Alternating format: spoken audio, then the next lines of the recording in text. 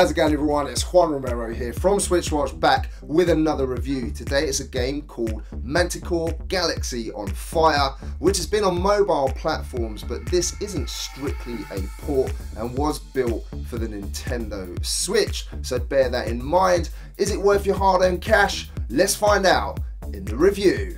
So let's get into the story. As the player, you're recruited as a pilot by the mercenary carrier Manticore, and the crew are investigating an intergalactic conspiracy. Now you're thrust into this investigation to try and understand what caused an event known as the Shattering. Now this event has caused pain and suffering within the sector, and the story is voice acted, which is a massive thumbs up in my book.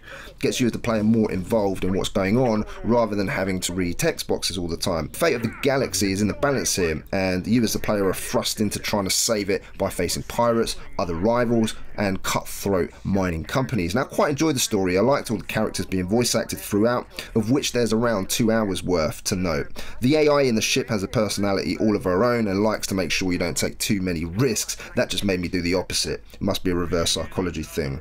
Now, if I were to have one disappointment here, is I wish they had a little bit more backstory to each of the characters. They're not quite fleshed out enough for me. It would have been great to have built more memorable characters throughout the universe to draw me in and have an attachment to them.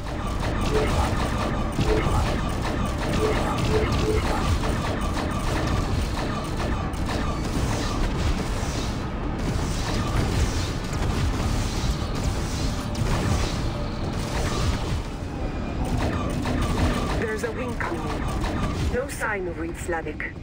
In terms of audio, I've already spoken about the voice acting here, which is quite impressive throughout. I like the way the characters sound in, adding a lot more life to the characters themselves. Each of the bosses are also voice acted, each sound menacing in their own sort of way, to the point where I just wanted to blast their ships and take them down.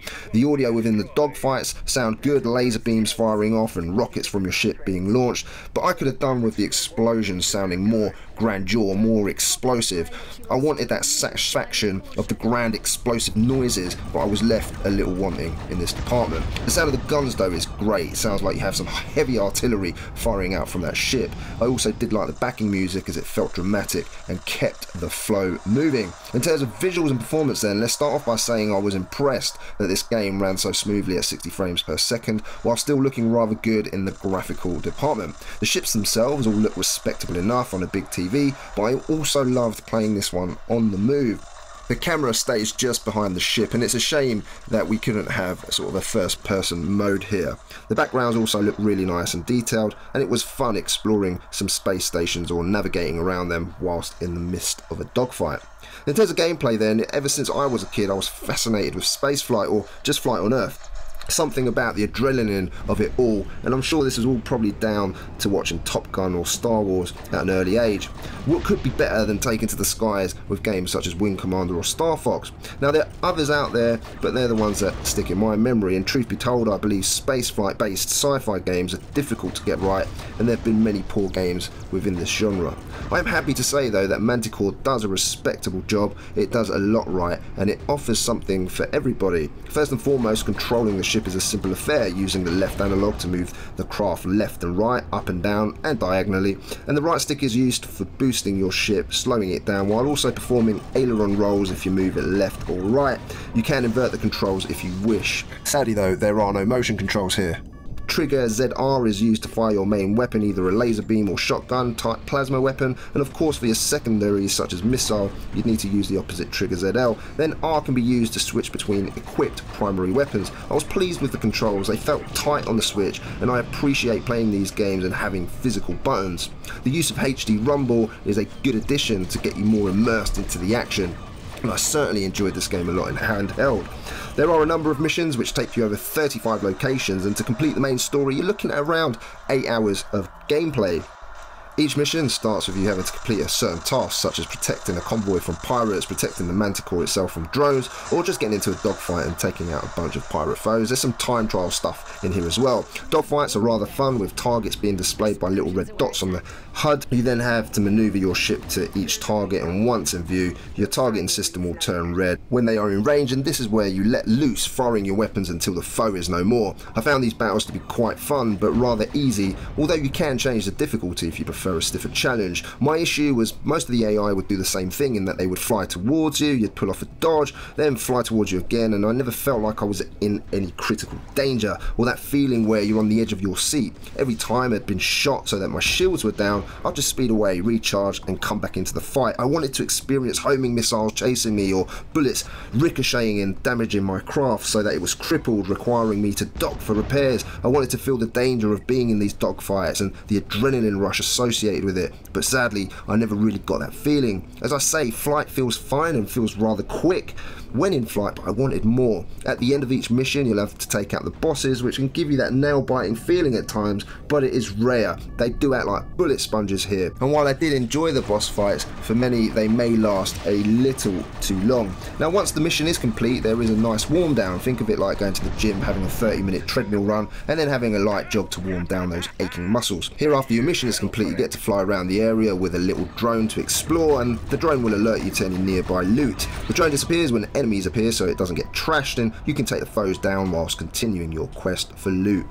Most of it ranges from plans for upgrades or ship parts, which you can then use to upgrade your ship in between missions. The upgrade system is simple enough and there's nothing complicated about it. Upgrade your guns, missiles and other parts of your ship bit by bit to make it stronger for the later missions.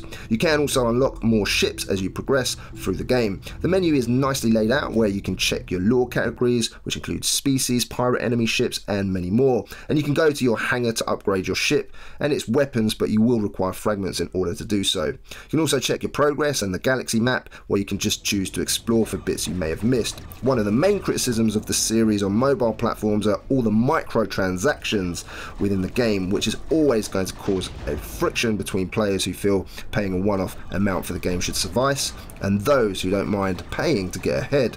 Personally, I'm glad they're not in the Switch game at all and would appreciate it if it stays that way for all games on the Nintendo Switch in future.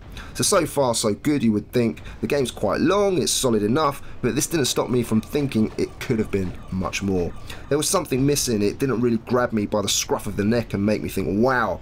The game just felt a little bit bland at times and lacking character, which for me was a real shame, as I had greater expectations. That's not to say I didn't enjoy myself, because I certainly did, and there were moments which I enjoyed a lot. In terms of value, the game cost $20 or £17.99 in the UK, and if you're happy with over 8 hours of story missions, then this will be for you. In terms of replay value, I was done once I'd complete the story mode, and while you can explore other areas for loot, there wasn't anything that really drew me back in. There's also no free roam or a survival mode, which would have been more compelling. This is solely a one-player game, and that's fine if that's all you want, which many will. As a one-player campaign, you'll get your money's worth, but many will move on once it's done. It's a shame there wasn't more added, like an online mode to battle against friends, but maybe I'm asking for too much.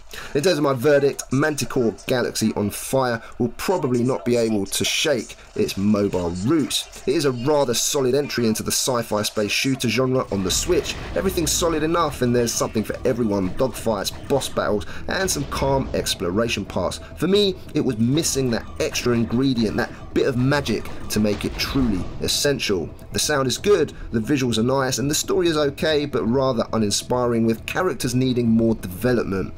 Put it all together and you get just that, a solid game which is probably just about worth your hard-earned cash if you're into these types of games, and one that I'm sure you'll enjoy if that's the case.